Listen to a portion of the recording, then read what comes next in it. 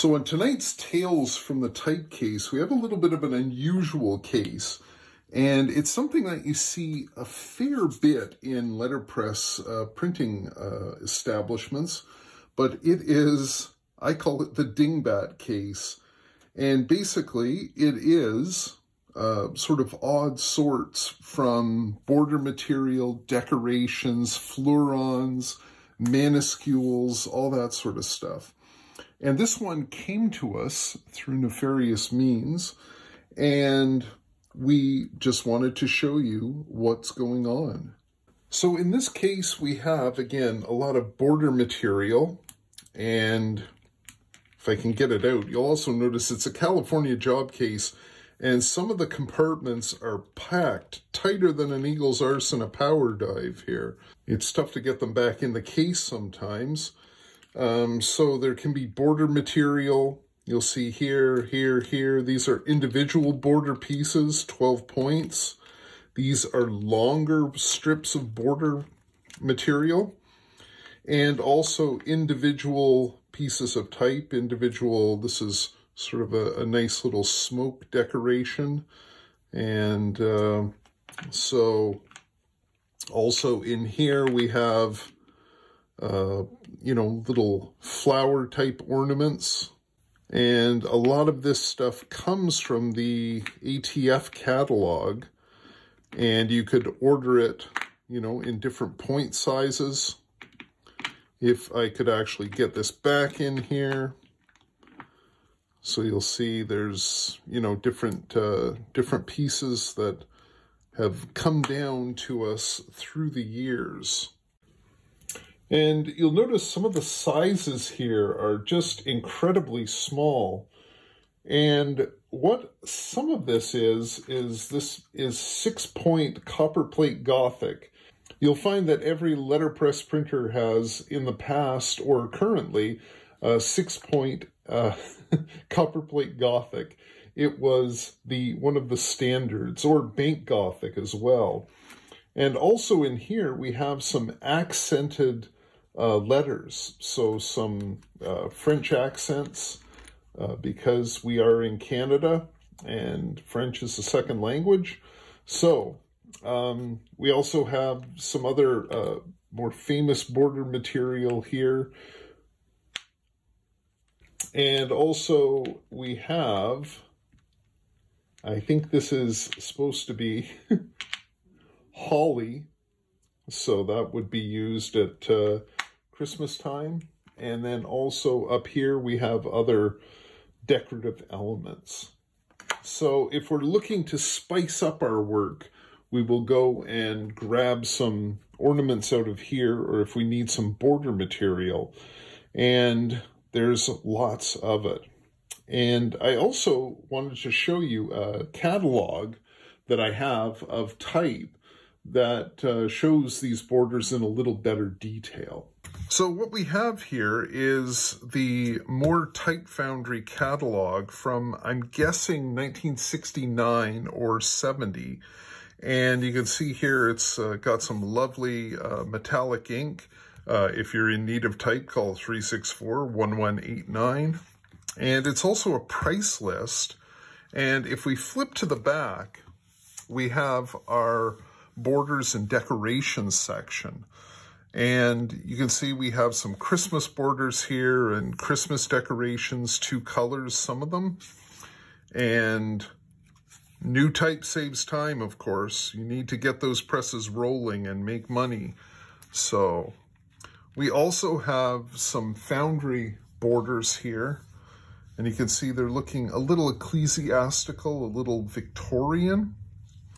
So we also have the decorations here, some of them. We have 24-point there, and we have another 24-point. So we have, I'm not really sure, the burning bush maybe, and the burning Bible. So there we go. And this was cast, the pin mark indicates that this was cast by ATF, so they would order it in. We also have some other things in here.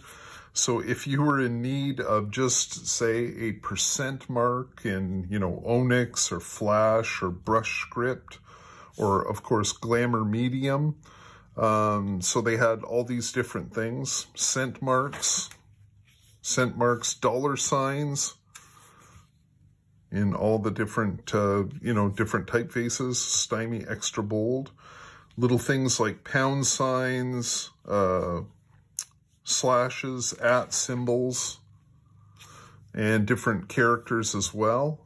Stars were quite popular.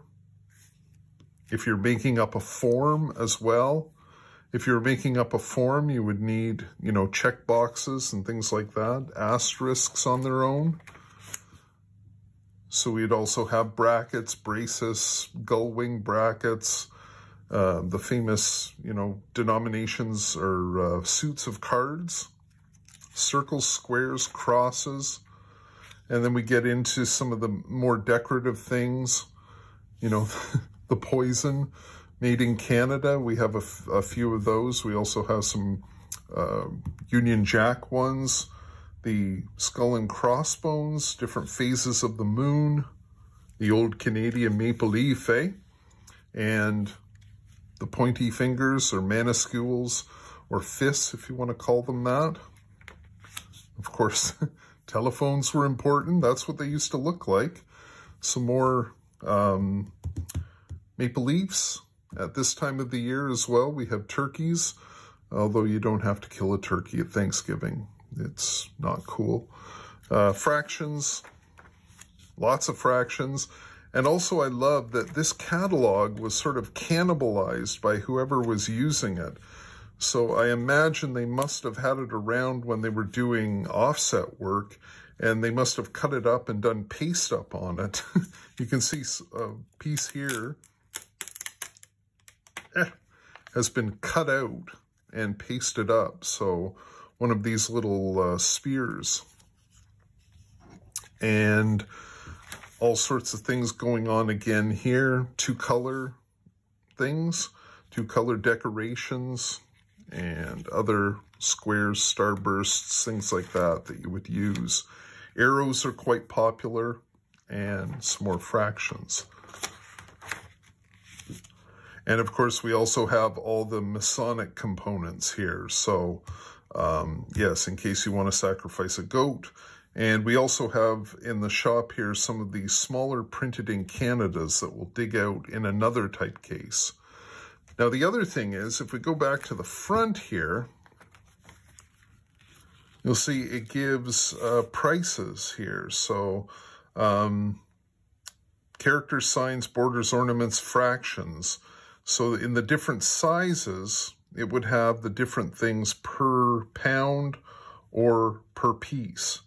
So if you were buying one of these Burning Bibles, it was 20 cents each. And if you wanted a whole pound of them, it would be $4.24 point. So, yeah, you could buy it by the pound, by the piece. Remember, call 364-1189. Area code. So area codes were introduced then. So, oh, these were effective January 1st, 1969. Just notice that. So there we go. So that is a little quick edition of Tales from the Typecase for this week. And we'll be back next week with more fun.